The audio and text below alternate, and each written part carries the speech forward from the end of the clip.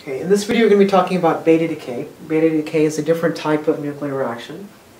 In beta decay, a neutron in the nucleus will be turned into a proton and an electron. The electron is released as a beta particle, and the proton stays in the nucleus. Now, why does this happen? A neutron can be thought of as a proton and electron in the purposes of beta decay. It technically is not, but for the cases of beta decay, you can consider it as an electron and a proton. So what happens is you have your neutron, and it's going to split into a proton and an electron. The electron is getting released as a beta particle, and the proton stays in the nucleus. Alright, so how do we write beta decay equations? So we have our original atom here, which has the symbol of X, Z as its atomic number, Y as its mass number. You're going to release your beta particle.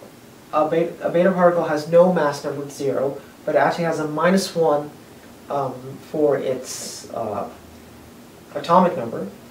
You can write E, because that's the symbol for a beta particle, because it's an electron.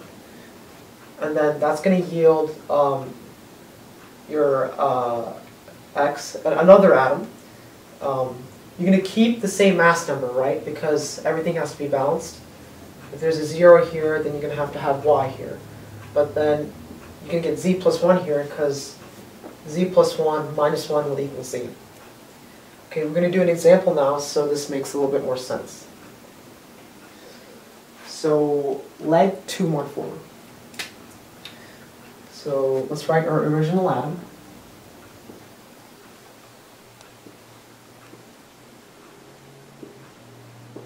I'm getting 82 here because that is the atomic number for lead. That's going to release our beta particle.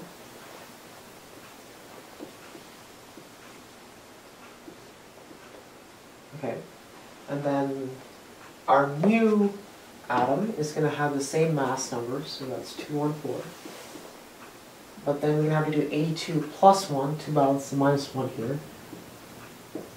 It's going to have an atomic number of 83, and 83, the symbol for that is bismuth.